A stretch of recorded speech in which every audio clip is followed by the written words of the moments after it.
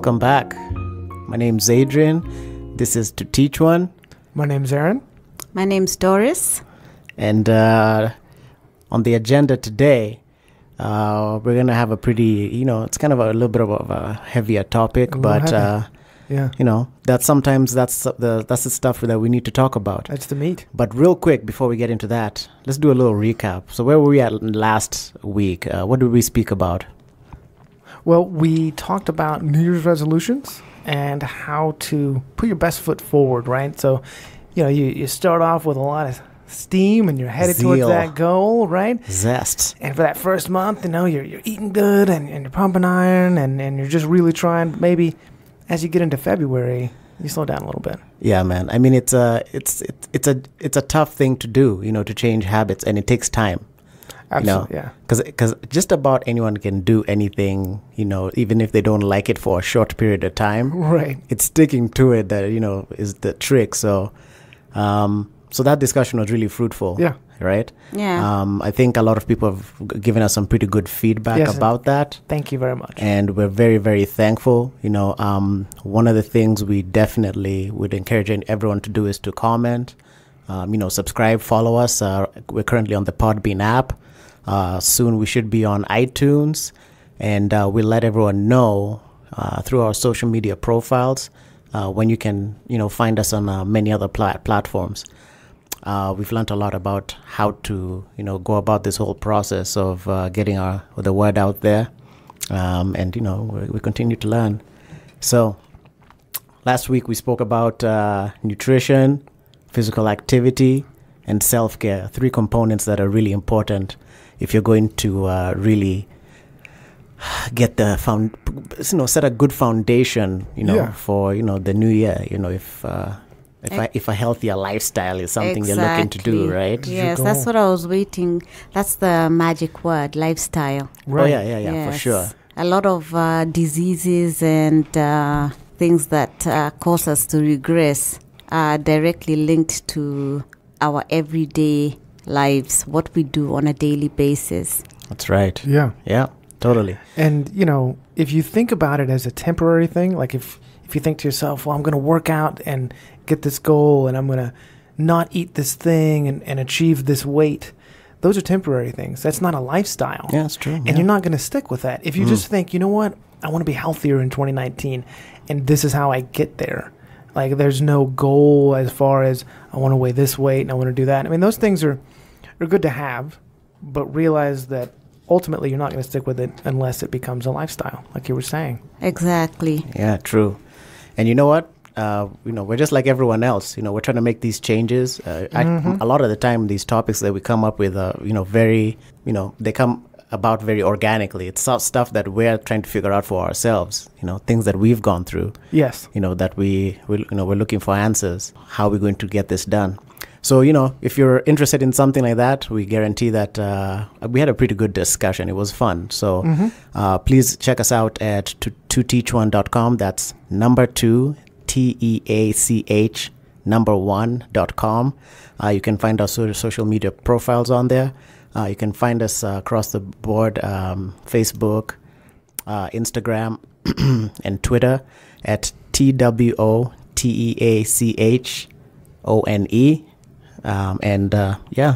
Please check us out, comment, let us know what you're thinking, join the discussion, and we'd love to have you. Yeah. So, moving on. Let's do it. Let's do it? Yeah. Okay.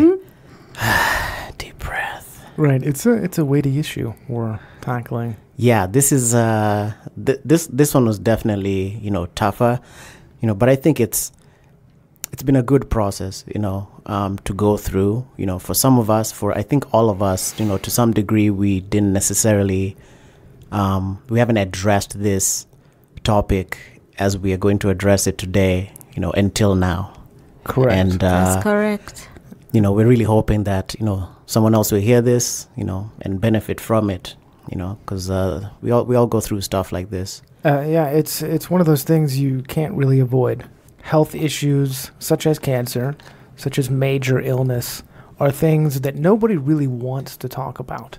Everybody wants to assume it's not going to happen to me, it's not going to happen to my family, but the numbers, the statistics show that most people will be faced with either themselves or a very close loved one that will have to deal with cancer at some point in their life. Right. And so, the topic for this week is cancer from our perspective. To be more clear, we're just going to talk about, since all of us have had someone, near and dear to us that's gone through the process of, being diagnosed and, seeking treatment for the disease that's cancer. We want to tell our stories. What was it like? How did we experience it? Because just like with, other things in life, right? They talk about, things like, when someone, say, is addicted to drugs, okay, it's not just them going through that process, because their loved ones definitely, go through a journey of their own. Yes. Because they love you, and they don't just love one part of you. Well, sometimes they do, but, more often than not, it's the whole package. It's the whole package. Yeah, package. Yeah. Is that even a word? Oui. Oh, you don't speak French? You know what? Please don't hate me for that one. So, yeah. No. Package. Package. Okay, Je m'appelle Aaron. Je m'appelle Adrien. Oui. We have reached the sum total of my French knowledge. You should have seen the face Adrian made just to get those words out. Oh man, yeah. Oh. My French teacher, Mr. Ndu, would be just ashamed. I know. I took 4 semesters of French in college, and I know. You're kidding me. No. Yeah. Whatever, man. I know I did. I just don't remember any of it. Oh, you're kidding me. You actually did? No, I really took. Oh, man. Ask me how many of them I passed. Yeah. Yeah. Well, but testing is, who cares? Yeah, right. Anyway, so, I digress. Yeah. So cancer from our perspective. So, I'll go first, and I'll just kind of talk about, what I experienced. The goal is just for someone else to be able to identify with some of the things that I may talk about. I'm definitely not the only one. So for me, really, the more difficult part about this journey that I took was being away, and that's the perspective that I'm coming from. Because had I, if I could, had a time machine, I'd love to be able to go back and change things, because I would have loved to be there. Yeah. Regardless of what's happening, I would have liked to be there. But like you were talking about earlier, it's not like, we know these things are going to happen. No. I was just working, doing my thing, Netflix, the, 9 to 5, type deal. And then, out of nowhere, here comes, some news. Right. And so, I live and work here in the United States. I was born in Africa, in Kenya. And that's where, most of our family members, still are. And when I heard about my grandpa's, illness, first of all, the emotions that I was going through in the beginning were, those of, mixed emotions, like a lot of people, go through, I'm sure. We've talked about this very briefly in the past, but, immediately one of the things that I experienced was, feelings of anger, mostly at the time, directed towards my dearest mother, because while I understand her reasons for, why she was doing that, I don't necessarily, agree. What was she doing? Well, I'm getting there. Okay. So what happened was, I was just doing my thing, and it got to a point where we were preparing, or I didn't know this, but I was about to receive the news that we're preparing to try and, go back home to Africa to see my grandfather, because he wasn't quite, he wasn't doing well. Yeah. What I didn't know at that time was that, he had actually been ill. I don't think it was quite a year, but it was definitely months. It had been months since everyone else, I'm not sure who everyone else even was, but, and I'm sure his children, my aunts and uncles and my mother, had found out about, his diagnosis. And so I remember it was a weekend, like, as usual, I was at my mother's house chilling with the dog, as I usually do. And, I got the news from mom. She said, your grandfather is not doing well. And, he was diagnosed with cancer, and this is what's, happening. And, we need to prepare to go and, to see him. Now, I did, of course, at that point, in hindsight, I didn't quite know how serious things were. But, once you hear, cancer, it's serious enough. Yeah. At this point, obviously, I know that was the beginning and things hadn't developed in the way that they were going to. But yeah, I was really mad because I felt that I was robbed of the choice to make my own decision about, how I'm going to, feel about it, or, or whatever it is. My mother's reason was one of a protective mother. Sure. That's where she was coming from. Mm-hmm. And I just felt like, I didn't ask for protection. And I'm, at this point, I'm already in my 30s. Yeah. So, I'm a grown man, right. And this is we're talking about someone who was not just like, my grandfather. But as you described in the last episode. Right? Yeah, as I described, it was at the first one. As I described in the first episode, which was, talking about the reasons why we're doing this. And my grandfather is the inspiration for, starting a podcast. Yeah. He was my friend. Yeah. We were just, thick as thieves. And we did everything together. And it's a saying. What is thick as thieves? Close. I know. Yeah. It means close. Yeah. Yeah, very close. How thieves sit and scheme. Well, yeah. And plot. Yeah. You need to be pretty close to go rob a bank together. That's true. You have to trust somebody. So we were close. Yeah. And so that was the first, emotion that I experienced, in a very big way. And that may have also been because in the years leading up to finding out about my grandfather's illness, what had happened was, and I think my mother will speak a little bit about this, but we were celebrating their 50th year anniversary as a married couple. So him and my grandma had been together 50 years. Wow. I was invited. Mm-hmm. Not just invited, but my grandpa had asked me to be his best man. Oh, wow. Yes. And that was the first time I'd ever been asked to be, a best man. Now, the thing is, I was going through a particular time in my life that actually, that was like the eye of the storm. Really?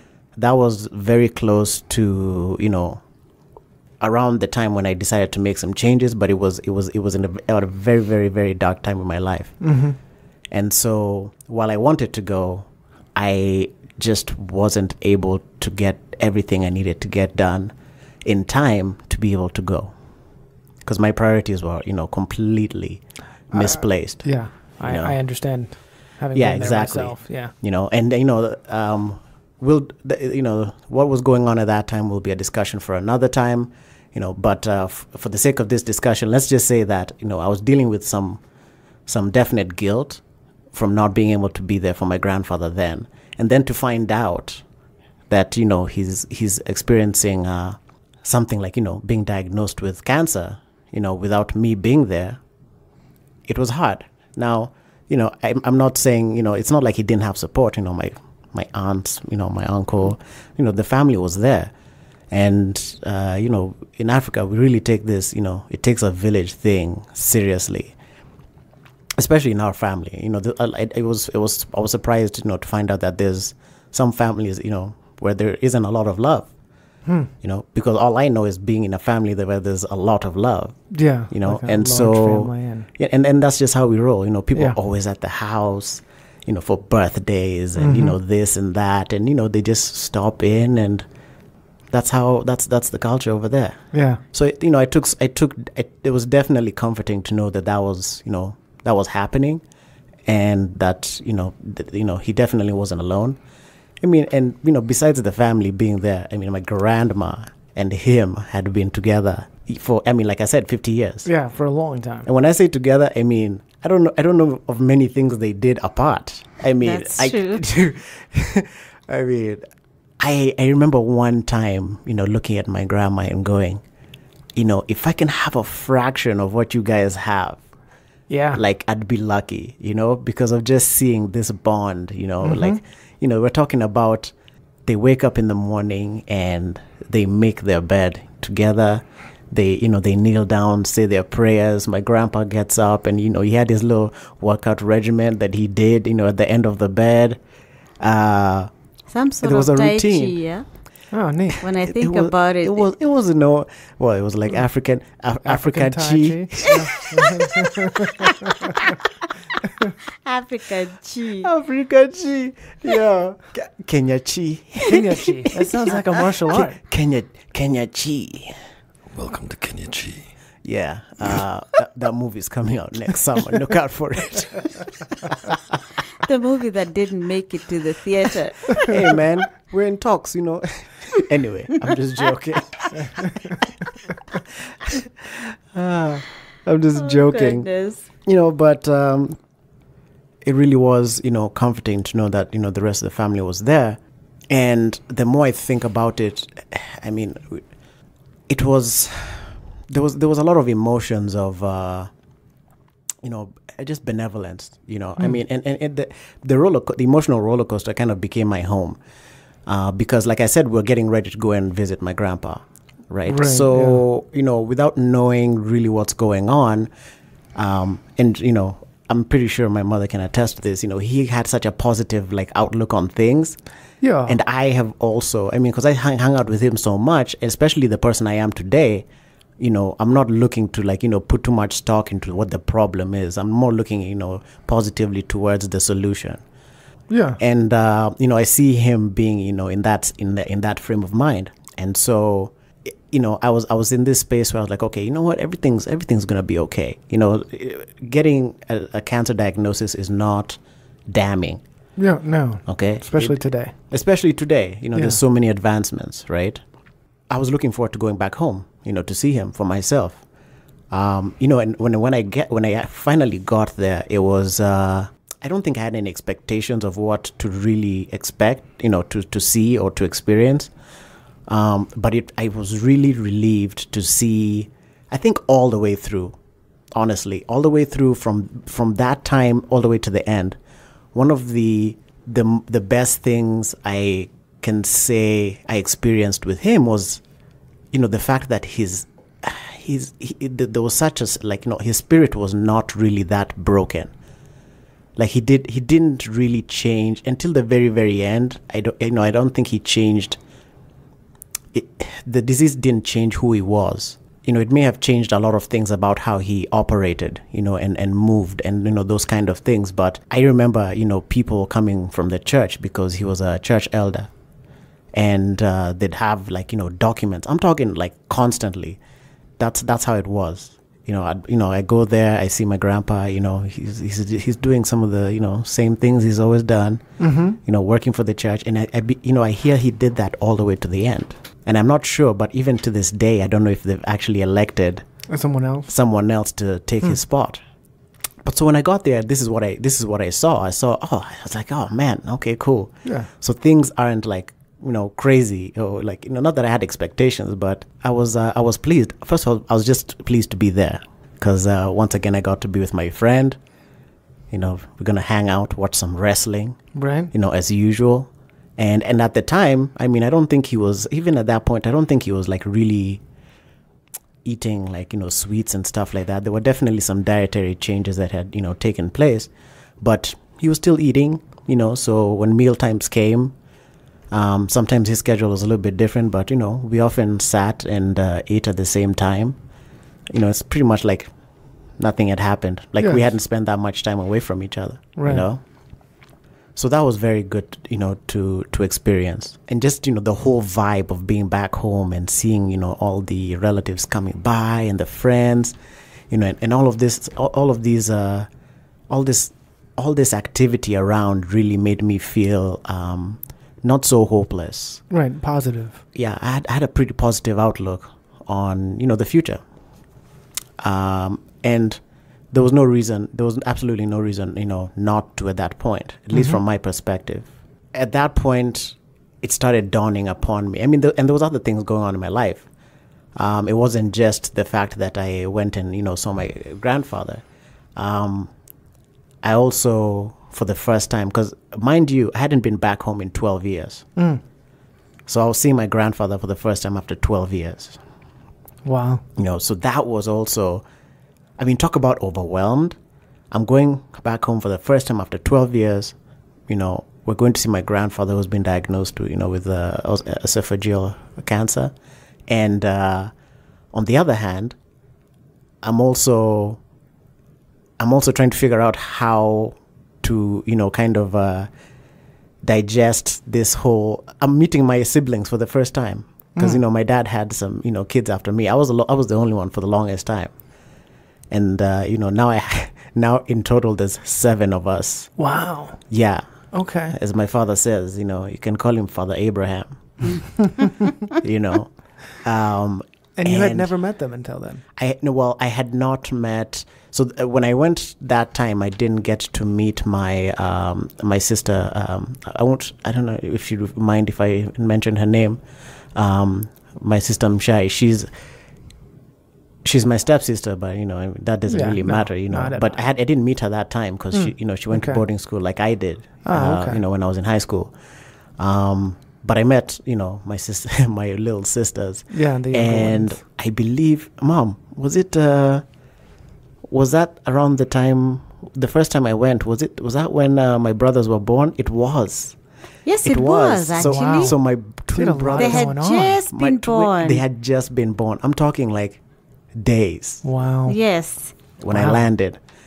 So I mean, there was so much, and you can imagine, right? So there's all these mixed emotions, So I'm trying to deal with, figuring out how to be supportive for my grandpa, while I'm there, and but not letting that kind of overrun my whole purpose for being there. You know what I'm saying? So I'm not trying to be there, crying and stuff. Sure. I'm like, yo, this is cool. I get to be with my grandpa. Any time spent is good time. Spent. Time well spent. So there's that going on, and then I go and I have to meet, I meet my siblings. Yeah. And there was so much going on. Sounds just like excitement and just highs and lows and everything in between. Yeah. So, and then of course after 12 years, then there's your friends you grew up with, man. Like the homies from the hood. I mean, there's so much going on, and so needless to say, it was a very interesting time, and what really happened in that time is it made me feel like I wanted to just drop everything and move back home. That's what I wanted to do. Yes, I can relate to that. My grandpa did a really great job raising me because I felt that way, but I knew enough because of the person I had become that you're not supposed to be, being impulsive isn't always, the thing to do. No. And so I took some time. I went to Kenya, I came back to the States, and I really started thinking about, okay, fine. So I'm more aware of what the situation is. So what now? And the more I thought about it, it was more important for me, and I believe and still believe, to this day, even though we didn't really talk about it, that my grandpa's wish for me would be to continue to grow and work into, the person that I was becoming. Yes. Because that would serve all purposes. Okay? Because I can just up and leave and go back to Kenya and, and be there and spend time, which would have been a great honor, because the most valuable resource that we have is time. You can't get any more. Agreed. So I would have done that gladly. But that I didn't really think that that's what he would have wanted, So I stayed here. I worked. I stayed in communication as much as I could, and I made money and I sent money home, and to be supportive in that way. And when it comes to time, I made all the efforts possible to go back home as often as I could, which the truth is, many people weren't able to do as many trips as I could for as long as I could. In a very weird way, everything happened at a time it worked. Right. I mean, and that's just, without really trying to, dodge, the truth that, I mean, if I was in a different place working, if I wasn't where I was at that point in my life, I wouldn't have been able to do the things that I did. You know, sending money home to take care of my grandfather, because I couldn't give the time, so I give some money, which went to great use. Being able to take that much time off, that, was a true blessing. And I have to be honest, that was facilitated by the people I worked with directly, which, as you know, includes you. Yeah. This very last time when I went to lay my grandpa to rest, you guys, held down the fort while I was away. And, my employers were also very supportive of this. Yeah, it's a great place that we work at. Absolutely. Just like any other family, things are not perfect, but, we do what we can, and we're there for each other, and I'm very appreciative, for that. So I mean, everything worked as well as it could. And I spent as much time as I could. I think for every year I was there, I went at least once a year for a month. Yeah, I remember that because when I first started, you went for a month. And then the next year you got to go. I mean, it was, for a different purpose, but you also got to go for a month. Right. And so, honestly, the way I feel about the whole thing is, it wasn't for me or anyone else to decide, how things played out. I remember one time I was praying, and I think my mom had told me that he was in the hospital and things were not good, because I think it was after some of the treatments, your immunity goes down quite a bit, and it's you have to be very careful when you're in that phase, because the smallest thing can set you off, and you can get like the simplest ailment can kill you, like a little virus or whatever it is. Yes. Things you're just not ready to fight anything off. And so she had told me that hey, your grandpa's not doing right now, he's not doing too well, and he's in the hospital. And that's when I knew things were more serious. When he was actually in the hospital, that's when things were more serious, because he was always ailing since he got diagnosed. But once he was in the hospital overnight, now we're talking about something more significant. Yes. And so I remember, when she told me about that, and, I was just thinking about it, and I was like, it's not up to me. And I was just, I remember praying, and I said, if it's his time, and his work here is done, because God knows, man, he's done a lot. Yeah. I mean, Yes, he has. let me tell you something, man. Unfortunately, sometimes we don't know until the end. But if you saw the number of people that showed up to his funeral, it was staggering. And the thing is, you're not in contact with all those people every day, prior to something like that happening. So you don't quite get the scope, like, the full picture of how much you're loved, celebrated and revered, and respected, really, and loved. Yes. It's respect and love. Yes. Because of, the body of his work and the people he's touched, and it's not just him. It's, like I said, him and my grandma were together all the time. Yeah. So it's them, together. There was a lot of people, even you'd think most of them were old people. No. There was young people who are there because their parents. Right, exactly. Yeah, because, absolutely. And I knew some of them. Yes. So, some of those people, some of those young people. Yes, had gone to school with us, and they knew him, and they just had to show up. I remember I arrived the night before the funeral. I arrived around 11 p.m., I landed in Nairobi, and the funeral was the next day at 9 o'clock in the morning. On my flight, I sat next to a couple, and we got talking, and they realized that they knew him. I said, I'm coming home to bury my father. And they said, what's his name? And I said, Mr. Githere. And they said, are you serious?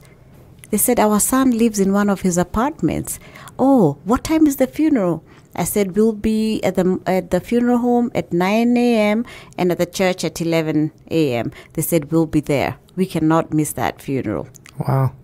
Yeah, man. I mean, it was, yeah, it was, I mean, I knew of his, capacity to love, and so I wasn't like, oh my God, I'm so surprised. I was just like, wow, it's something different to see it, like physically, like the amount of people and just everyone that came out, to show their support.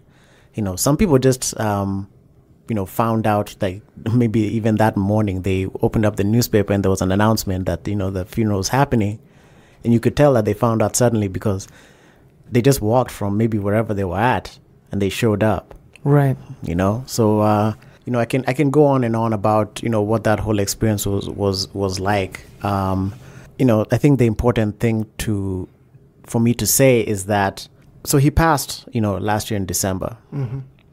And as hard as it is to, continue to live and try and build on, his legacy and that kind of thing, without him there to guide. Yes. It's going to be a very difficult thing, but in the end, I'm just thankful for having had someone like him, around, because a lot of people don't. That's right. Yeah. Mm-hmm. There's a lot of people who don't have someone like that. I can go on knowing that, everything I had, during our time together was definitely, it made me the person I am today. Yeah. And, and he continues to live, because of us, in our minds, in our hearts, in the way we do things. For example, when we were at the funeral, at some point there was a point where the bishop showed up to his funeral. And I went up to the altar and we were surrounding my grandfather's casket, the family. And he comes up from behind and he taps me on the shoulder and he goes, "Are you one of the children?" And I was like, "No, I'm his oldest grandson." And he goes, "Well, I can see him in you," and that was pretty cool. Yeah. That was pretty cool. That just meant you've got style. That's probably what he was referring to more specifically, because it's not like he really knows me, but still, it meant something to you. It meant something to me, yeah, for sure. And it's interesting how things that people say or do can have a lot more meaning than they know, especially in times like that. Yeah, absolutely. Absolutely. Yeah, I mean, I definitely got that aspect, from him. So anyway, in closing, I'll just say that I'm glad because I feel that we're both at peace. Wherever when he transitioned to the other side, and as I continue, I feel that we're both at peace. That's good. I never got to have that discussion with him, but I just feel that is, how he felt and where he was at. And I'm at peace because I did absolutely everything that I could. Yes. And if it wasn't for him, some of the changes I've made in my life wouldn't have been possible because, a lot of the values and some of my core beliefs have really shaped, who I am. And, the reason why I was willing to, fight to, regain some kind of semblance of a life understand. that makes sense. Even when you had strayed from them temporarily, they were still there. Oh, absolutely. And it was still guiding you in some way. Yeah. Kind of like the prodigal son. Absolutely. It was still there. The rock was still there. Absolutely. I mean, it was a lifestyle, really. It's not like we sat down and it was, a classroom type thing. No. You learned. I was his driver, man. Yeah. Like, we rolled together, man, heavy. But you learned so much more from people by how they live than anything that they can truly teach you as far as just telling you. He was a leader. Yeah. He was a leader. And, I know we worked together, I just want you to know, and if anyone else that I work with, listens to this, I definitely try and work to build myself as a leader. You were a very effective leader. That's what I aim for. You know, and you do it by just like your grandfather did, mainly by how you are and what you do.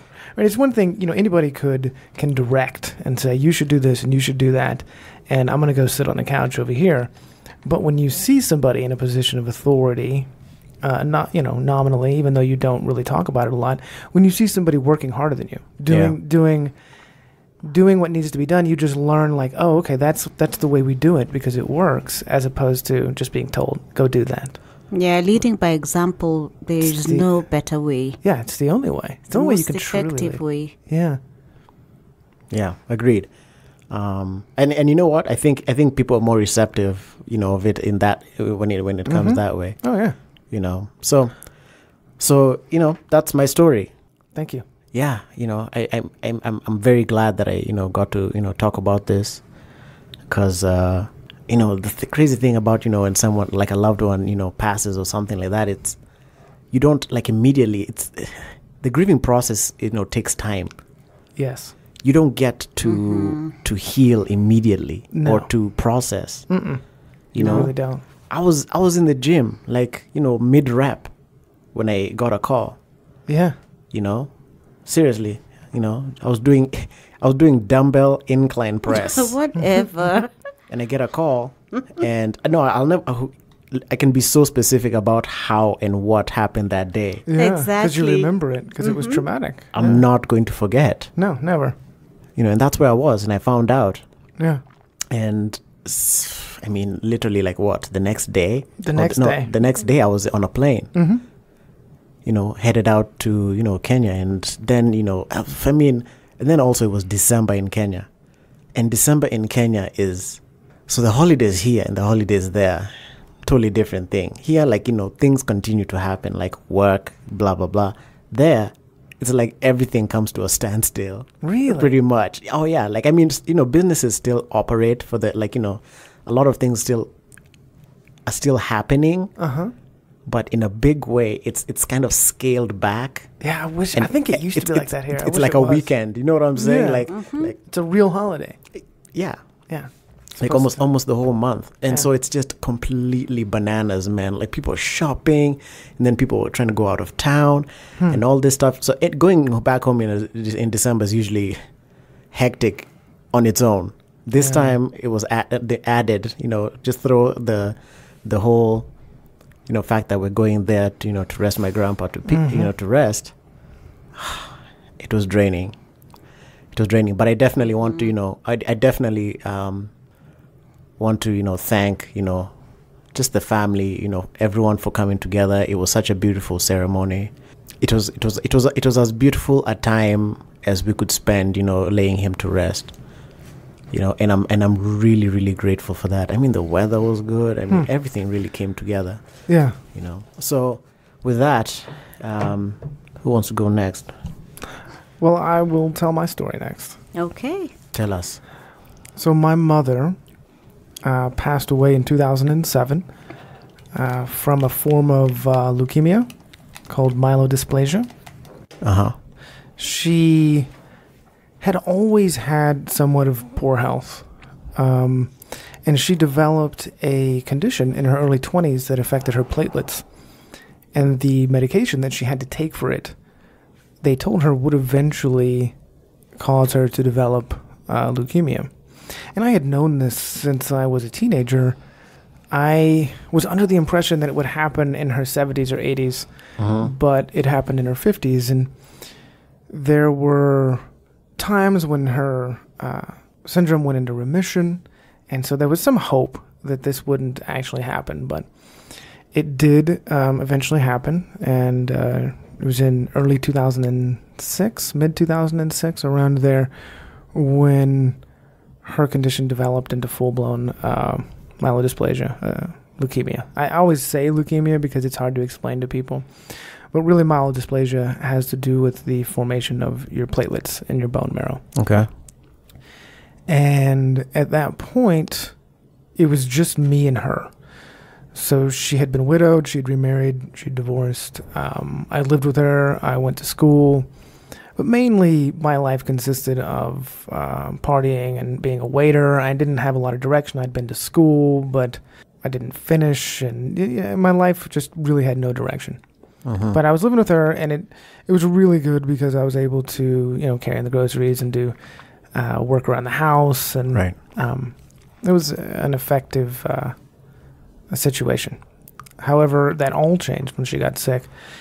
And we had some extended family, but no one that lived very close. And I became the primary caregiver. So I quit my job, and she had to take a leave of absence from her job, but she actually worked for a hospital. She was a nurse, and she had very good insurance. And so we were able to survive just off of the insurance payments. And so I stayed full time, and there were a lot of doctor's appointments and a lot of driving. Okay. So it was a full-time job, and Right. she was sick enough to where I had to help her down the hall, because if she accidentally fell and started bleeding internally, it was a very scary time. And she ended up going through chemotherapy, and ultimately developed sepsis in very late November of 2007 and passed away. And for me, though, when I look back on it, because I have the benefit of it being, roughly 12 years now, right? Around 11. Yeah. Roughly 11 years since it happened. And my life, I am a completely different person than I was then. And I find it interesting when I think back on that time, how I reacted to the news. Because when I was told, it was like I didn't miss a beat. I felt bad because I didn't feel that bad. I just went. I was like, okay, well, what are we going to do? So I'm going to have to quit my job, and I'll be the primary caregiver, and I will take care of everything, and I got this. But what really happened was I didn't deal with any of those feelings, and they all expressed themselves as anger. So, for instance, I had never had a problem with road rage. I had some angry moments. I mean, I had some issues with alcohol, and my life wasn't exactly perfect, and I wasn't by no means anywhere near a saint, but I didn't have a true rage problem like I developed since then. So, I would be driving her all the time to places, and just really becoming offended at the slightest offense that anybody would do. I couldn't date during that time because I was just kind of an angry guy. Right. And the strange thing was, my mind fooled me into thinking that it was completely rational, right? So I didn't think that I had any issues. I didn't think that I was acting irrationally. And even my mom and I's relationship, there were several arguments because I was trying to be very protective, and I wanted her to eat a certain way and to take care of herself a certain way. But she is a full-grown woman, and I couldn't make her eat certain things or eat healthier, and although she did her best. And right. So basically I was kind of a jerk a lot of the times, and not meaning to. And my mom was well taken care of. I mean, she smoked cigarettes, and I remember because of the medication she was on, she would wake up in the middle of the night, and my room was down the hall from hers, and if I heard the lighter go off, it's like I would wake up. Like I was on high alert for like a year and a half, because I knew that what probably would happen would be she would light the cigarette, and then she would fall asleep. And I can't tell you how many times I would walk in there and take the cigarette out of her hand and put it out, and that was just the routine.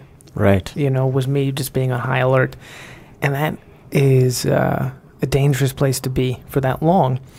And the hospital and the clinics that we would go to, they would always offer counseling. Right. Mm-hmm. Mm-hmm. And, we're from Texas, and just the environment we were raised in, we didn't really feel like we needed it. I was like, well, I'm fine. And she's like, well, I'm fine. Neither of us were fine, right? We were dealing with life and death issues, and it was kind of just us. And we were just not dealing with anything, not dealing with those emotions. And I became, like I said, very angry, although I was getting stuff done. And ultimately, I was completely unprepared for when she passed away. I'll never forget, because I remember how you remember things like that. And I remember the last time when we had a real conversation. We were at a Walgreens. She was picking up a prescription. And then she didn't wake up the next day, and I had to rush her to the hospital. and she got sepsis because her immune system. We were waiting for a bone marrow transplant, but as you know, Doris, they won't let you get that transplant until your liver function and your kidney functions are at a certain place, because it can the transplant itself can kill you, because they have to basically completely take away your immune system and try to replace it. Absolutely, yes. And so we were waiting for her kidney functions, but she had a lot of health issues, and so her kidney functions just wouldn't really get to the right place, and eventually it was just she caught a cold, and it got to her blood, and that was it. And I remember being at the hospital, and I think the most difficult thing that I've ever been through was I was the only child. And so I was the only one that could make a decision to end life support. And I remember these 3 doctors, they had a consultation, and one of them called me, and it was 7 a.m, and he was just like, you have to make this decision. It's like, I cannot tell you what to do, but here's what's going to happen if you don't make a decision. And eventually she had pneumonia. She was going to drown in her own fluids. Yeah. And so I had to make that decision, and I did it. And the family was there. The whole family was there when it happened, and it went as well as it possibly could have. And the funeral was a couple of days later, which just happened to be on my birthday. But that's when it rolled, and I didn't want everybody to change their schedule. And so we had the funeral. It was a wonderful service. Like I said, it is surprising how many people. She was such a loving and caring woman. How many people came out. And we had the service, and life went on. And I was able to settle her accounts and do all the things that I was supposed to do. I actually held it together pretty well. Looking back at it, though, because I had not processed anything that had happened, I completely just buried it, and eventually ended up deeper in my personal issues with addiction because of it. And ultimately, it had a degrading effect on my mental well-being, where I stayed in the same house that we were at. I inherited the house. I had some money. And it's so funny to me that, at the worst possible time of your life, somebody's like, here's a check for a whole bunch of money, and you're on your own.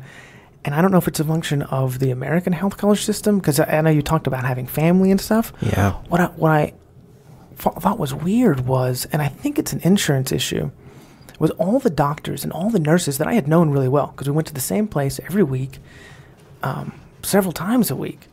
All of them would just stop talking. So the people I had come to depend on for advice, and that I would call and ask, okay, she's having this symptom, what should we do?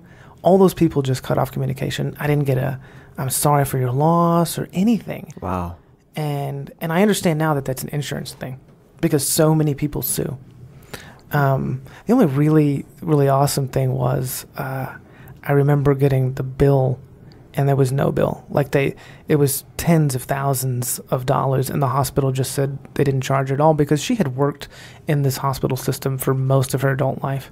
Okay. And so everybody knew her in the hospital, and so I was able to make it through that. But ultimately, it led me to a place where not dealing with my emotions caused me to just go deeper and deeper into addiction. I had a bunch of money. I was just useless. I couldn't move on with my life. Right. And fortunately, it got so bad that I lost the house, and I had to move to Colorado and, try to deal with it there. And I really didn't deal with it until about 2 years ago. I didn't really begin to deal with it until I got to Colorado and was involved in some programs and really began to discuss this for the first time from a perspective of, let's really look at what's happening. And what's funny is, even this morning, even last night, I was experiencing some anger issues, and I now know to examine my feelings, and really, because it's never, at least for me, rarely is it the issue. Not when I'm actually angry. If I'm annoyed or something, then somebody else might be the cause of that. But usually it's something going on in me. It's an underlying issue, and it lays within. Absolutely. Oh, yeah. Absolutely. And I got... Most of us. Yeah. Really. Yeah, most people. That's why I try not. I don't take things. I don't make it about me immediately until that person's like you. And even then, if it makes sense, then I'm like, okay, cool. But if it doesn't, I'm just like, I don't know what's going on. But if you, I can help you out if you let me. But otherwise, I don't take it personally. Yeah, especially in the field that we work in. Yeah. Well, exactly. And the gentlemen that we see on a daily basis, and they get upset at us, and we realize that it's not us, it's them. Right. I realized that I was trying to develop a reason to not come and say this, right? Because I didn't want to write the blog post. I didn't really want to talk about it because it's painful to remember those things. Yeah. But it's also crucial, I've learned, to deal with feelings. To allow myself the space to grieve sometimes, and to know, like you said, that everything that she was and that she taught me is still there, right? Yeah. And even though I was not the greatest son, I did what I was supposed to do and the best that I could at the time, right? I don't somehow, and as you continue to listen to this podcast, ladies and gentlemen, you will come to understand that at one point in my life, I was a ferocious drunk. And so I mean, violent drinker, just awful. Like me and alcohol. I don't know. Yeah, I can't even imagine. Let me just clarify. He wasn't violent. He just drank violently. Yes, exactly. I wasn't actually that violent, but yes, drank violently. Violence to myself. Yeah, exactly. So much so that at the end of my drinking career, I could not even have a beer without waking up 2 weeks later in a hospital. So. But at that point, Bruce Banner type thing. Yes. You just black out and it was crazy, and I became crazy. But through providence and help from a higher power or whatever it was, something allowed me to not have a drink for a year and a half while she was ill. I was like, that was off the table. Now, admittedly, in the recovery community, I was definitely a dry drunk. Right, I was not dealing with my emotions. I wasn't processing things. But I was, getting her medication. I was taking care of her. I was doing the things that I was supposed to do. And all of that came from what she had taught me as a child and raised me with some very good values that now, when I've progressed in my journey and been able to deal with my life and look at it and process it with the help of some very fine people along the way, are really shining through, right? So I know wherever she's at, just like your grandfather, wherever they're at, they're extremely proud of what we're doing today. Yeah, absolutely. And I kind of hesitated because when I was writing the content, at some point I paused because I was writing something about how I feel that my grandfather would be proud of, what I'm doing and who I've become. But I paused because I didn't know this for certain because it's not something that was said. Because, as we'll find out soon, there was a period during his illness where he wasn't speaking anymore. Yes. And the communication, just wasn't as it had been in the past. Yeah. Which was incredibly, sad to, have to experience, that part of things. Yes, I can imagine. I know for me, it was, I don't want to say lucky, but I didn't have any clue how dire the situation was until she didn't wake up that day. And she was herself all the way, through to just when things just fell off a cliff. So there wasn't, even though she became sick from the chemotherapy, they were able to find a pill that was able to control the what do you call it? The stomach upset. And she was able to function relatively normally. Like, she couldn't go back to work, but she did work from home a lot. And she was able, her quality of life was very good throughout most of her sickness. And Nice. and she at least, had that.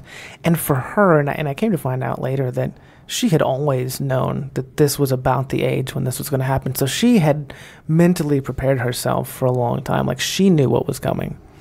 But again, she did kind of spare me from that. Like, I always thought when she said it, when she got older, that it was like 70s or 80s. But when I did get to speak with her about it, she always knew it was going to be, because I had told her about, 20 to 25 years from the time that you start taking this pill. Yeah. the pill itself, which is the cure for your current illness, is going to give you cancer. So, it must take an amazing amount of courage and, I don't even know what. I mean, to know that that's where things are headed and actually live as a decent person. Because you have a choice. You can, because I mean, there's all kinds of movies and stuff where they're like, oh, okay, so if you know this is how much time you have, they have all these narratives about what people do, right? yeah. Yes. And they just go crazy, right? Right? So everyone has a choice, so to choose to be a decent person the whole time, and not wavering. No, she was always a decent person. I kind of think, I'm sure she did some things wrong, but not a lot. Yeah, As far as, I'm just saying, yeah. she didn't decide at some point to be like, all right, No, cool, just- let's let the darkness take over for a while. I know. Yes. She and let's was just do amazing. whatever. Yeah, no, not at all. And if it weren't for her being who she is, I think I would have turned out much differently. And she just loved to take care of things, and I was one of them. She had a garden, and she was always growing something. We had 5 dogs. Yeah. That I inherited. That's a whole nother story. Yeah. These Those stories are dogs. interesting too. They're so funny. Yeah. But I can definitely see that in you, Aaron, though, because, we work together and I can tell how, you were taking care of, you try and take care of our guys, in the same way. Now, that's not always the best thing, when you're, if you're in a moment where you're trying to reprimand someone for doing something that they knew was wrong and you're apologizing to them as you're doing it. That is my mom, by the way. That is, Did you just call Aaron out? he did, but that was Listen, so funny. Here's a funny. I'll call him out. I called him out already before. This Oh, is yeah. the first time we've talked. No, we have I talked called him about out. I was in the office, and one of our people. This happened in front of me. Yeah. And I was like, I'm sorry, as it I was have to do happening, I was this. like, "Why are you apologizing, man?" But that is so funny because that's my mom. So there's a funny little story. So my mother loved a certain shade of pink, but not like bright pink. And when they asked at the funeral home what kind of makeup would she have liked, and I told them pink, but I wasn't very specific. And so when I went to view the body, when they had done all the things that they do, the shade of lipstick that they had on her was pink, but it was one that she would have hated. However, in the true spirit of my mother, she would rather have worn pink lipstick than tell somebody, like, no, I don't like this, and please, you're going to have to redo it. She would have been like, no, they tried their hard, they tried their best, they did their best, and we'll just deal with it. So you. Yeah, and that's her. I get all that from her. And yes, there are some times, like, I've had to learn to be more assertive. And it's funny when I encounter that and I realize it's not always the best approach, but it is the approach I was raised with, and it's always a loving approach. But yes, you're right. At a certain point, when you're dealing with these guys, and for me, it was who I was dealing with in particular. Sometimes I think you got to be harder, sometimes softer. Anyway, this is a debate that we have constantly. This is. But it is, I err on the side of kindness. And that's why my transition into a raging, crazy maniac for a while in my life was such a strange one. And how I know that it was me not dealing it. Because now that I've dealt with a lot of it, I'm who I was to begin with. And people say, well, I can't see that in you. But it was me. Once in a for while, long it rears time. its ugly head. Like last night, I was like, just like we discussed, I was like, you know what? Yeah. Something must be up. Yeah, and it was this. Because there was nothing rational about what happened. Real quick before we transition. Oh, no. So I'm going to bed, and I'm about to like open my door, and I hear something. I don't know if I couldn't tell if it was were you watching political stuff? Well, what had happened was I had fallen asleep watching YouTube videos on my TV. Okay. And just like here, since they're not broadcast quality, it's not like all the same volume. Yeah. And what had happened, I think, was as one video went off, it just automatically played a different one because I didn't even know what it was playing. Right. And the volume on that one was totally different because my TV volume hadn't changed, and it wasn't very loud. But you're right. My reaction. So you called me, and my reaction was just like I was so mad, and I couldn't get back to sleep, and then I had weird dreams. But it was interesting because, like I said, this morning when I was writing this stuff down, when I was getting prepared for tonight's show, it struck me why that was. I was like, oh, that's why I was upset. It had absolutely, like, it could have been anything. It could have been me going to the bathroom and stubbing my toe. It could have been one of the guys left a coffee cup out. Something was going to sort of cause that reaction because I wasn't really thinking about how difficult it was going to be to do this and accepting of that difficulty. When I accept my feelings for what they are, everything's fine. When I try to run from them, they show up as anger. Yeah, because, man, I was like, okay, so in my mind, I was like, yo, he's sleepy. I don't think he knows exactly what he's doing. He's just, he's like, Mr. Krabby Pants, I'm sleepy. Like, I'm already in Krabby Pants mode, right? So what happened was, so I called because I realized that it's not like you're trying to be, just completely. No, I had no idea. Yeah. Just, mean. And, it's not like, you're just not, you're just trying to be bad and not care about what's going on around you. You fell asleep. Mm-hmm. I know you fall asleep with, something, we talked playing. about this. Yeah. Usually it's C-SPAN, but this time it was like a YouTube video. I couldn't tell what it was. What I could tell from the minute I came up the stairs was, yo, this is loud. Right. Okay. And so, first I thought to myself, there's no way he's asleep with that going on.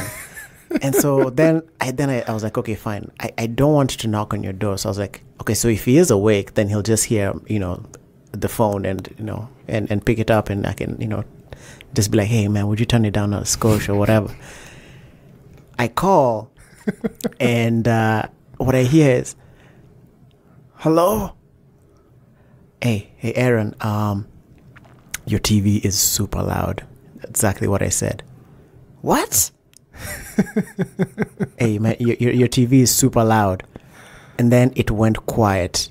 And I didn't know exactly what was going on. I just figured, like, maybe we're having some reception issues. And so I figured he had heard what I said, so I hung up. So I hung up, and then I realized that I shouldn't be as relaxed as I should be. Because what I hear next is his door open, and he's just slamming doors. I don't even know how you can slam doors. Your door has a self-closing mechanism on it. So it sounded like his door slammed, and then he went to the bathroom, and that door sounded like it slammed. And there was just, those short, stumpy, steps, just pop, pop, pop. Yeah, I'm angry, rah, rah, rah. And that's what I'm hearing, right? Oh, and man, I'm and so then, sorry. and then, no, this is the money right here. So he comes back to his room, and before he walks in, he stops at his door, and I kid you not, he said, oh, it's like, I don't know. What did I say? I think you said something like, "Oh, I'll show you loud," because because No, I remember. I kid you not. I turned the volume up, didn't I? He turned the volume up I because did. he had turned it down, and then he turned it up. Actually, you turned it up to just about where it was. Yeah. Anyway. It wasn't like poking the bear too hard. So he turned it up to where it was anyway before I called him, and I was just in there. I was like, okay, man. So should I? Should I? Maybe not. Should I hide in a corner or I'm not sure what to expect because like I said, most people can't tell that he has that side to him, and so I knew something. I was really concerned. No, it was this. It was so funny. I was concerned. I don't know really what happened. Like as soon as you said something, it was just I lost my mind for a minute. And it wasn't until this morning, I woke up and I was just in this horrible mood, and I'm like, what am I gonna do? And blah blah blah, and this and that, and I'm, and it wasn't until because I knew what I had to do today. Right? Yeah. I knew what I was gonna do this morning, which was sit down and write. And I hopefully all of you who are listening will read the blog post because it explains a lot more about what was going on. Yeah. And I knew I had to write that this morning. And I really haven't revisited those issues in quite some time, except in some therapy. And it was me dealing with that, which is ultimately, it lets me know that I needed to deal with it. Right. Because it's funny because I was telling you earlier, I was watching this, this show, and it was talking about why things come up, right? And we touch a little bit on this, things sort of happen for a reason, and I know it's a lot of issues we don't want to get into, but anyway, when things come up, it's your opportunity to deal with them. Yeah, absolutely. Right? And what we've learned about mental health, at least for me, and I know you know too, is if you don't deal with them and you just shove it back down there and pretend like it didn't happen, it's going to come back, and it's going to come back worse. Yep. And so as much as I've done of the grieving process, and as much as I've been through and dealt with all that, there was still something there. And what's great is right now, as I'm doing this, as we're doing this, as we're going through this process and this journey, it's cathartic, meaning we are getting stuff out that we need to get out. We're healing, and we're allowing other people to like see that healing process as we do it. And hopefully there's somebody out there that it can help. Like, because if you're dealing with this, and if I can just, as I move on and pass the baton, let me just say that if you're dealing with a loved one with cancer, if you are a primary caregiver, it is okay to be overwhelmed. Like, if that's one thing that I could take, like for me at that time, it wasn't okay to be overwhelmed, and that's why I didn't deal with it. It's okay to be overwhelmed, and it's okay to say, I can't do this by myself. Will you please help me? It's okay to say, I'm not feeling anything, and I don't understand why I'm not feeling anything, because a competent counselor will lead you through the process to allow you to feel those feelings that you're suppressing, and you won't have to deal with them in a crazy way 6, 8, 10 months later, 2 years later. You'll be able to deal with them then with a trained professional, because there are so many good people and so many techniques. It's not like it was 50 years ago. You don't just sit on a couch and tell somebody your story. There's actual evidence-based techniques, CBT, DBT, that can help people. And so I just urge you, because cancer and disease and death, they touch all our lives. And so I want to urge people to be proactive and to admit that they need help and to get some help. There is no shame in that game. No, there's definitely no shame. And, I think specifically I'd like to just say that, for men to speak about things that have to do with emotions and, mental health, there's all kinds of things. Some people will say that, it shows weakness, and that's probably why it doesn't happen as often. But I don't think that's the truth. It's not the truth. It's not the truth. It's strength. Absolutely. Our emotions,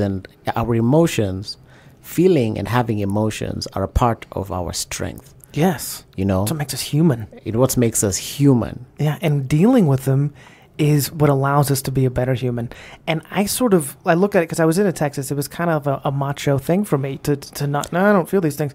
But when I look at it now, everyone has a team. Like you talked about team sports. Yeah. And number 2, and being part of a team means you play a role, but when you're dealing with this stuff, have a team. Yeah. Have a counselor, have a friend, have a team of people to help you deal with this. And because, the greatest quarterback alive cannot throw a pass to somebody who's out there. He just can't do it, right? Exactly. And don't try to do it by yourself. Seek some help. And you know what? And that's why we're here too. We have a website. Feel free to contact us. On the second part of this, we're going to be talking more about resources as we talk more about cancer in general. And, feel free to reach out. That's what we do for a living, is we help people. And we don't want anyone to feel like they're alone. Yeah, and, absolutely. That's what we're here for. Yeah. Definitely, yeah. Anyway, so, thank you for listening. Yeah, absolutely. So I've become so comfortable just listening to you guys. Yeah. So thank you very much, everybody. You're welcome. Anyway, so like Aaron said, this was really, really hard for me also. I danced around it, went in circles, and ended up doing a wonderful PowerPoint of the next topic next week. I said I'd start, how you get I saw that coming. Yes, when you start a book by reading the last page. So I thought, okay, let me work on next week's podcast. Mm-hmm. And in that way, I can spend the last minutes working on today's podcast. And then by the time I actually got here to the studio, I think Adrian had anticipated my move. So he asked me a few questions and knew I wasn't ready. Yeah. So I started answering the questions one by one. But I kept starting with he. I was talking about my father's feelings, and I was not allowing myself to start any sentence with I.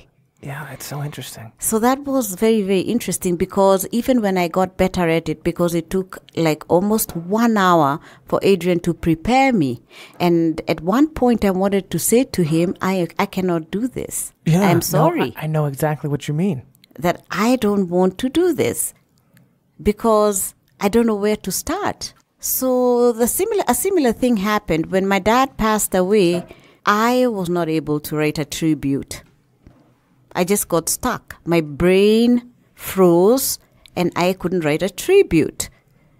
I had so much to say and I just couldn't write because I felt so much. Everything I wanted to say was so deep.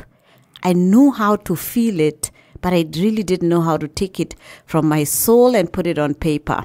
Yeah. So my elder sister Bella wrote a short tribute from the both of us.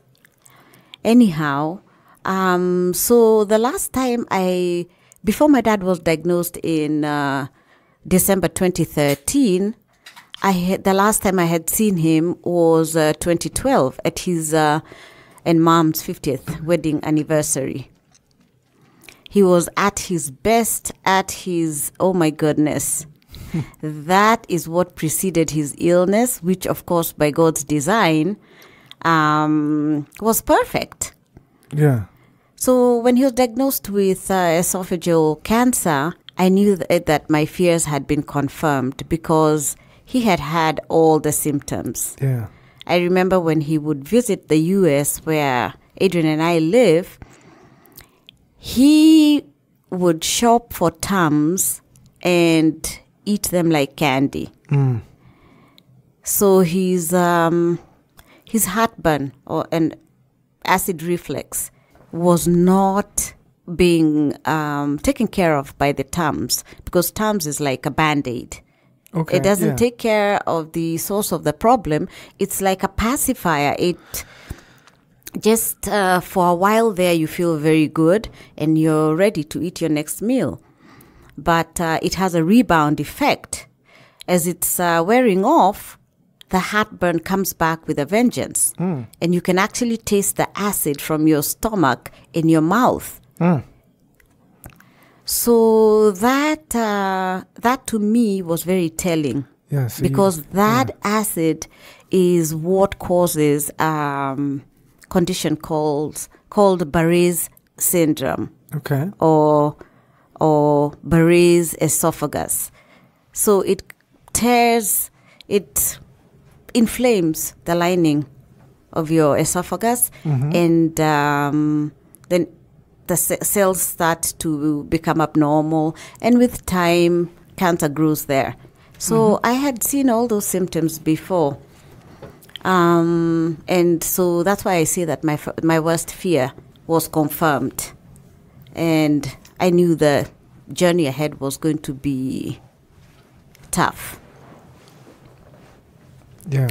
But when it's somebody who's so dear to you, I was expecting this is going to be different. We've got this. Yeah. And I was secretly hoping for a miracle, despite the results from the CAT scan and the PET scans that confirmed the diagnosis. I was very, very, very sad that I couldn't be there with him when he left for treatment in India. I wanted to be present when he experienced his first adverse reaction to anything, because I knew chemotherapy, radiation, in the beginning, it seems okay. But then with time, because chemotherapy is cumulative, so it's just building in your body. Slowly but surely causing havoc. Yeah. It's killing the good cells, it's killing the bad cells, it's, Doesn't discriminate, Yes. So unfortunately I wasn't there, and I was very, very, very, very sad that I wasn't able to be there.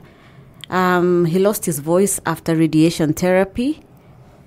So when I in 2014, I got to Nairobi from the US a month after he had been home from India, where he received chemotherapy and radiation therapy. He had lost his voice and it was hard to communicate. He still was very persistent. He tried and he was talking.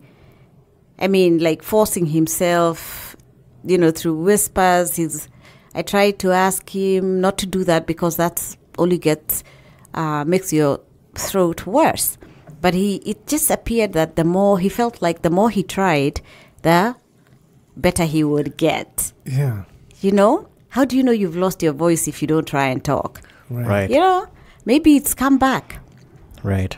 So it was quite a struggle just watching him, trying to communicate all through his first adverse reaction to the treatment he was getting for the cancer.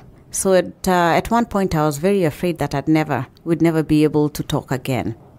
That was not the case. He did get his voice back. It was hoarse. He had a persistent cough. And all this new diagnosis with the cancer, he had also been diagnosed with emphysema. That was a totally new diagnosis. And the radiation radiation for head and neck cancers it's fragile because, it's directed to one point. It's directed to the tumor, but, it hits other things. Yeah. And then you end up, with other problems that you didn't have before. Right. So his vocal cords were paralyzed, and that was hard. That was very, very, very difficult. A persistent cough, just to watch him getting, fits of coughing, and if he was eating, he would choke, and it was really uncomfortable to watch. I felt so sorry for him. And I felt so helpless. Being a nurse, I really felt that I should have come up with something that would help him. And he's persistently asked me, when am I going to get better? When is this cough going to go? And so he believed the more chemotherapy, he looked at chemotherapy as a cure.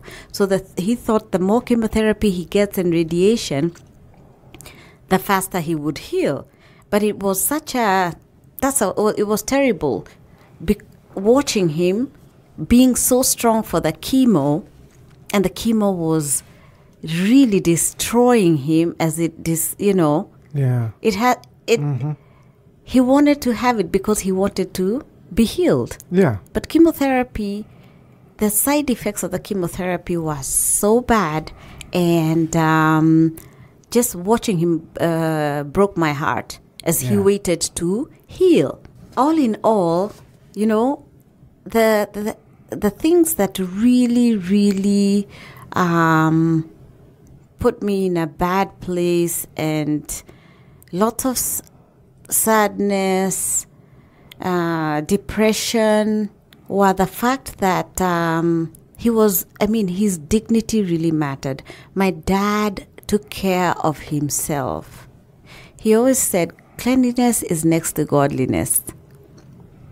He dressed well. I remember after he had passed during the church service, the pastor saying that how well he matched everything. He carefully picked his clothes out for the day.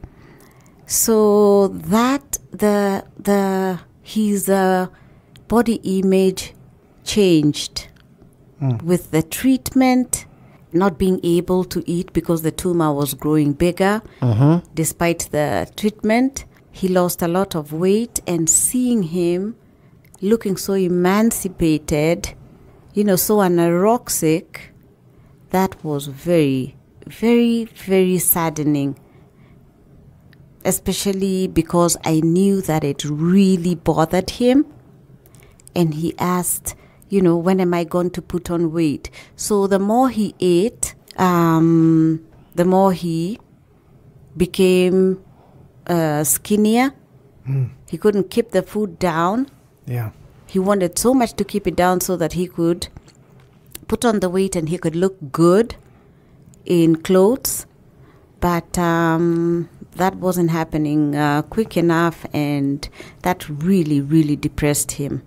That really depressed him, and it made me sad. It made me really, really, really sad. So he went on to require a peg tube. So his feeding tube was supposed to, take care of the nutrition. And he was very excited when the doctor said, well, this is going to help you put on weight. Yeah. And he said to me, this is the best thing that can happen. Yeah. I'm going to get all the nutrients that I need. So my body will be so strong. It was strong enough to fight this thing. Unfortunately, when patients are talked to about having a feeding tube, they're not counseled enough about how important it is to taste food. Interesting. So the pleasure that he derived from eating just went away, and he was so shocked because digestion starts in the mouth and your saliva and everything. So when you're receiving parenteral treatment, which is tube feeding, it's not the same. It's not the same. No, Your stomach is struggling to digest because you're starting from halfway down your digestion. Right. Your digestive tract. Yeah. And so he had worse reflux and increased coughing, and he got skinnier, so that didn't solve the problem. And he repeatedly called me to ask me, when he was going to feel better. I felt really, really bad not having a good answer for him. And I gave him hope. I reassured him. I said, explained to him what he was going through, but I couldn't tell him that you really are not going to go back to being normal. Right. Those were very difficult conversations. I can imagine. They were important, but they were very difficult. And me knowing what was coming next didn't make it easier for me. No, yeah. I would just, even if he was turning for the better and his symptoms, adverse reactions and symptoms were manageable, I just knew what the next problem would be as the body was shutting down. Yeah. So towards the end, when he ended up in hospital and he was with sepsis, because of course his immunity was broken down, he turned for the better. This is by the words of my family who was there with him. And after they gave him some blood, they infused him also, they gave him fluids, and he was responsive. Before, when he went to hospital, he was not responsive. So he was responsive. And so I said, how is he doing today? And my mother said, oh, today he's doing very well. He's actually, they restrained him because he's pulling out the tubes and his IV lines, everything. And so he's so strong. I think he's going to go home soon. That, after being in for sepsis and the way organs shut down, and this was after 2 days that he was doing that, I knew that he was going through terminal agitation. What's that? Before you actually start the dying process, you go through terminal agitation. Nobody really knows what terminal agitation is. Really? It's just that you're fighting your most of the time you need a sitter. So he had a nurse sitting by him just to watch him so that he doesn't hurt himself. And I call it the storm before the calm. And when my mom talked to me about it and my sister, I knew what was going on. And then they said that the doctors wanted to meet them in the morning. Right. So I said, you know what? I am going to be part of that meeting by conference. I never got to be on the meeting because the doctor didn't show up in time. He was 5 hours late. And I had already gone to bed because of the time difference. Typical. Yes. So when I called my mother, my mom said, oh, they discharged him. We're just waiting for the paperwork and we are taking home. The doctor said he's ready to go home. So I confirmed that he was being sent home to pass away. Right. In my mind. I wasn't about to tell anybody. But then I was very, very sad, but I found myself very strong. I knew I had to prepare them because they didn't know what was coming and how... I can only compare it to when a woman is in labor and she's about to give birth and the baby's head crowns. Mm-hmm. At that point, birth is imminent. This head cannot go back. Right. Into the birth canal. Yeah. No. There's about death, to be a baby, birth is imminent. So death is also imminent. Yeah. At that point. And after a day after he got home, talked to my mom. I had already, I talked to my sister, Elizabeth, because she's a nurse also. And she knew what was going on, so we were discussing about it, and we were preparing. So mom calls me, and she says, oh, he's breathing really badly. And I said, when did he start? Oh, just after I talked to you last night. I said, okay, put the phone next to his to his mouth. And I heard how he was breathing, and I said to her, he started his journey, and, just talk to him, tell him how much you love him, just remind him of the good memories, stuff that you've shared together that's fun. Ask the nurse to step aside. And I said in the text, don't be scared. And I called my sisters and I said, Mom's alone, Dad's passing, why don't you go back home? And they did. And that was like maybe 45 minutes after when my first sister got there, and he was still warm. He had just passed. And he looked so good. Mom sent me a picture, and he looked, I think life and disease really weigh us down. He had, his skin looked bright. He looked just like something had been removed. All the hardship, all the pain, and he was glowing. And he hadn't even passed away at this point. When I said to Mom, take a picture and send it. So I saw him, and I knew he had that. And I said, touch his chest, touch his feet. His feet were cold, his hands were cold, his stomach and chest were warm. So what happens, blood goes and keeps the vital organs, right? Running. So I have a question. So how were you feeling through that process? I was not feeling anything. I was feeling, I was in the mode of making sure that everybody is where they need to be, and Mom is taken care of. She's not witnessing the passing. I was in a mode that I obviously don't understand, because it's not every day that your father passes. Sure. I've been around during numerous passings. My patients have, that's something that I've experienced a lot. But a parent is different. So I was totally I never shed a tear. I kept thinking, because I was very, very proactive.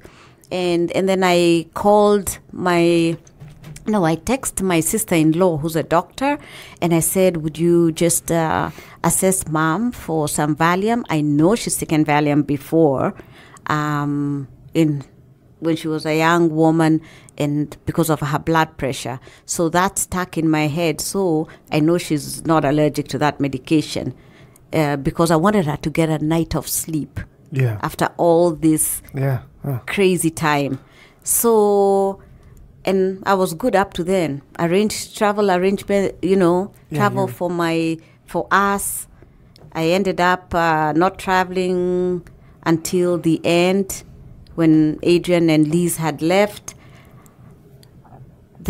I'll tell you about the moment when I experienced the loss. When my sister left on Wednesday night, I couldn't go with her because I couldn't find my passport. I remember hearing about that. And so she went home, packed her stuff, came back to my place, and left from there. The minute I shut the door behind her and I was left alone, all of a sudden I couldn't think, I couldn't do anything, and I crashed. Yeah. I just crashed. I had no strength. I couldn't stop crying. And that's when it hit me that how alone I was. And I had to really, really pull myself together, a lot of prayer so that I'm able to get another passport, be able to travel. So I was all by myself. I did all that and ended up in Kenya. But I believe everything happens for a reason. I was not supposed to be there. I'm not very good at communal grieving. Yeah. So I got the opportunity to grieve by myself and to be able to function when I got home to Nairobi. Yeah. Yes. Yeah. It's interesting how things... Yes, so come together. Yes, it was very, very tough. The other toughest time was begging my dad to stop chemo because I could see it was going to kill him. And and telling him at the same time that if he decides that he's not going to stop, I'm still going to support him. So finally, when he stopped the chemo and just what it did, it just delayed symptoms. But when you stop chemo, you don't really stop the chemotherapy. Because it's still there. It's still there. It's building in your blood. So, yes, it's. This is the first time I've really talked about it, and there are certain things that I feel, but I can't talk about because of we were very, very close, and I was able to just tell how he was emotionally broken. Yeah. And that's hard. That's hard to deal with. That's hard to deal with. And the fact that I couldn't do anything, I was hopeless. Yeah. I felt hopeless and I just couldn't do anything. Yeah. Yeah, there's a real feeling of powerlessness. Yes. I only attribute the fact that, I was so much like him in that, as a leader, he always felt that it was important to try and, keep it together. But still, one thing I definitely remember was trying to make an effort to, kind of reminding myself, like, listen, man, you have to grieve, because I know all too well that nothing comes out of, not going through that process at all. Right. Burying things, it can work, but I don't know if it's the ideal choice. No.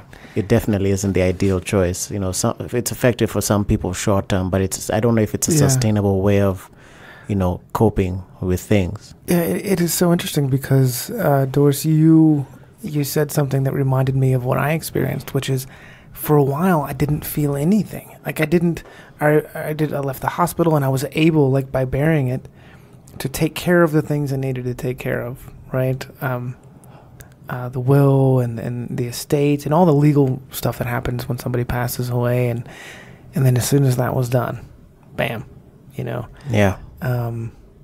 And I wonder if that's some kind of I think it's a self-defense, an internal. Yeah, I mean survival. Yeah, kind of a survival, inbuilt survival mechanism. But right? you have to deal with it eventually, And I know for both of you, this is a pretty recent thing, and as you go along, it's so good to talk about it, because every time that we do discuss our feelings and sort of we re-examine them in our heads, and we make new connections. Yeah. And we're able to deal with them more effectively. And even at 11 years for me, I know when you talk about how close, because for many years it was just me and my mom. Mm-hmm. And so we were very close. And just as time has gone on, every time I discuss it and every time I deal with it, a little bit more gets healed, and I'm able to see it from a different perspective. Right. Mm-hmm. But yeah, that was powerful. Thank you. Yeah, I'm glad that we did this. Selfishly, I'm really, really happy, to see my mother, speak about this, because it may not have happened at, maybe not like this. I mean, she spoke for a decent amount of time, and it may not be everything, that she needs to process, that, but it's something. Yeah. And I'm happy for that. I'm happy for us to all have the opportunity to do this. Yeah, I'm also glad that we were able to have this discussion very candidly, because, when Adrian and I sit across from each other, none of us is going to bring up the topic in that way. Right. And I think the earlier it comes out or starts to come out, mm-hmm. all the feelings start to come out, then you know for sure that you're headed for total recovery. Yeah. Right. So there's a burden that's just lifted. Yeah. And I must say that most of the time when I think about Dad, it's bittersweet, because I know I didn't want to see him suffering, Mm-hmm. but I don't know when I'm ever going to get used to not having him around, especially just going to Nairobi or just texting him, or just occasions where I know he'd be very proud, and that he would love to experience. So I experience them and talk about them, that this is how. Usually I'll say to Adrian, this is how Wuka would have loved this, and he'd have been proud of you. And I tell my little sister Liz, I say, this is the kind of event, or this is the kind of place, and this is what he would say, this is what he would feel about it. I just keep his spirit alive. His spirit is totally alive in me. Oh, yeah, completely. I just miss the physical, Yes. but I can't be that selfish to miss the physical when his physical being suffered. Yeah. Right. Yes. Yeah. I think that's really well said. Really after we've had this discussion, I just hope other people will be able to, maybe it'll give someone else the courage or, the thought to, engage in this kind of discussion with, one of the loved ones, a friend, Yes. Whatever it is, because those discussions are important to have. They're vital. They're vital. They're absolutely vital, and so, with that, in closing, do you guys have anything you'd like to say real quick? Well, next time we'll be talking more clinically, and we'll talk about questions to ask your doctor before starting treatment.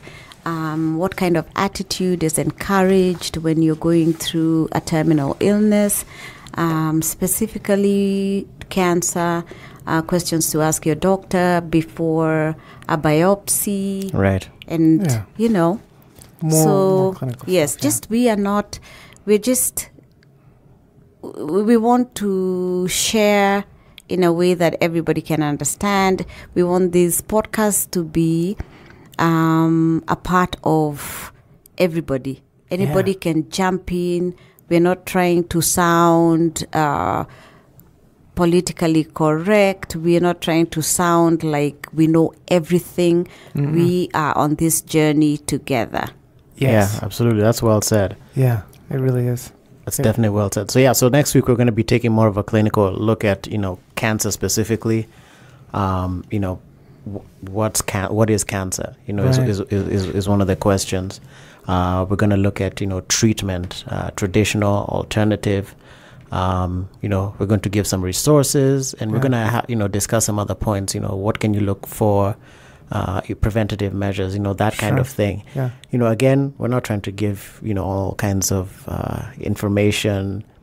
We're not going to dive too deep into it. No, just the basics, the fundamentals. The fundamentals. Yeah, that's It's what we do, So hopefully everyone will be able to tune in for that. If you'd like to find us, we are at 2teachone.com. That's the number 2, TEACH, number 1.com. You can also find us on Facebook, Twitter, and Instagram at TWOTEACHONE. Feel free to comment. Please. Let us know how we're doing. Engage us in whatever kind of conversation. We started this so we can create a community. Yes. And we look forward to hearing from everyone. We're currently hosted by Podbean. You should be able to find our podcast there. Soon we'll let you know exactly where else you can find the podcast, iTunes, Stitcher, and all the other usual suspects, so to speak. You should be able to find us there soon. We'll let you know when that is going to be happening. So tune in again, and check us out on our social media platforms. And with that, I think we're going to end this one. All right, I think we're done. I'd like to thank everybody for their time. Absolutely.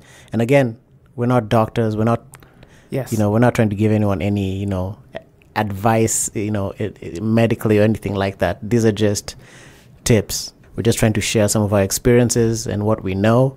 Experience, strength, and hope. Exactly. Yeah. Give you a little foundation. Hopefully it can help you in the future. Yes. Yes, and you can be ready and be sure that we're going to send you links to resources. There's a lot of resources out there. Yeah. And we are going to make sure that we share everything with you so that you can be empowered. Absolutely. We love you, and please comment, and we can do this together. That's right, Doris. Well said. Well said. Can't say it any better. And with that, I'd just like to say goodbye. Good night. Peace.